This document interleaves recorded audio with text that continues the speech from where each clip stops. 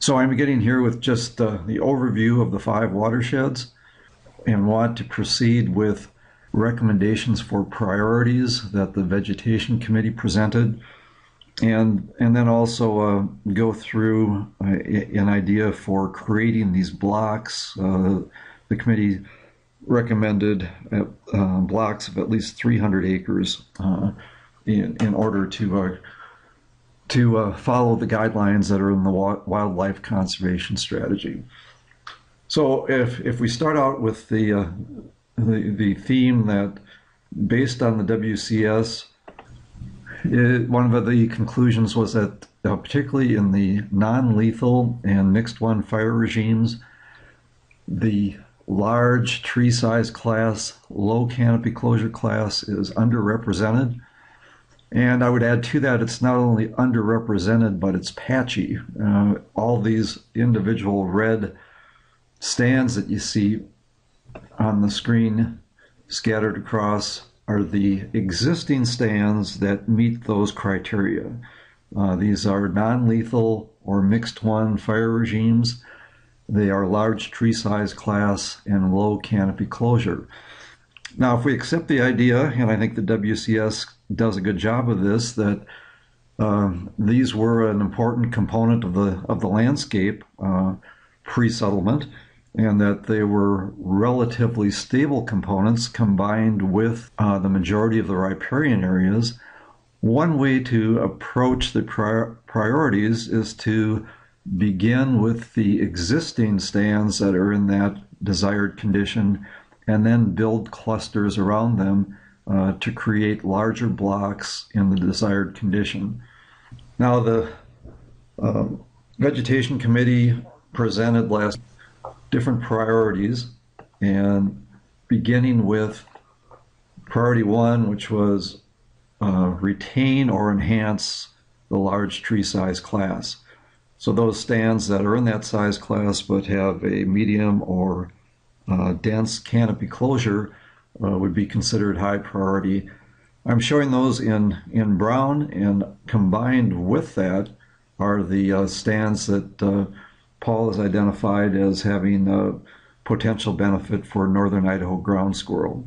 So in a way, this is kind of a two-edged spatial priority. One, it's looking at stands that are candidates to provide general habitat benefits across the whole project area, and then sort of a fine filter priority for those treatments that would benefit northern Idaho ground squirrel. And then the second priority, the lower priority, were essentially recruits. How do you accelerate the progression of medium tree size class stands and small tree size class stands into that large category, large tree size class category with low canopy closure? And so those are shown in yellow. This example is in the upper half of the Lost Creek watershed, but I think, as you can see from the riparian areas, the priority 1 stands, the existing large tree size class low canopy closure stands in red, and then the priority 2 stands, there starts to form a fairly large block. And we could even add in the small tree size class stands as potential recruits into that, and those are shown in green. Let's just take a quick measurement here. I'm going to do just a quick eyeball measurement of an area, and you can see on the screen where I'm digitizing, and that's about 3,300 acres that's covered within that area that I just drew. So very roughly surrounded by these riparian areas, the existing stands that are more or less in the desired condition, kind of patchy compared to historical conditions, the priority 1 stands, including candidates for enhancing northern Idaho ground squirrel, and then the recruits, either the medium or small tree size class stands that are potential recruits. So I mean, here is a block that would definitely be more than 3,000 acres. It looks like it has potential. It would build on the existing stands there to create a larger block of the desired condition. And is the area eroded? Well, in red are the existing system roads shown on the map, and at least from a very simple eyeball look, I think you could say yes, they're eroded. That's roded, not eroded. Now, if we turn off the topo map for a minute and instead replace it with orthophotos, I think you can switch things on and off and get a little bit of a reality check on whether or not the vegetation underneath the shading really is what it's advertised to be. I'll do that also for the stands that are in red.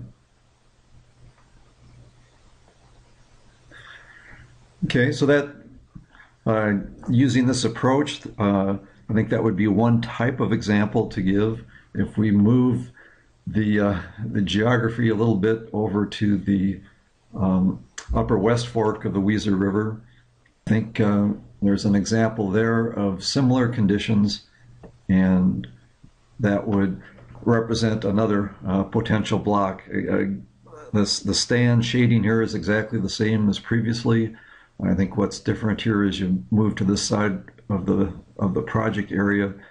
So if we do repeat the simple measurement just to see how big a block this is creating.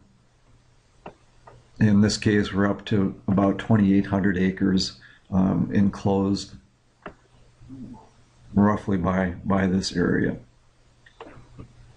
So those are two quick examples of taking the general treatment priorities recommended by the Vegetation Committee, adding on to that a fairly simple approach that follows the guidelines of the wildlife conservation strategy to create these blocks of treatments. The treatments would not necessarily all be mechanical harvest. Most likely it would be a combination of that and prescribed burns.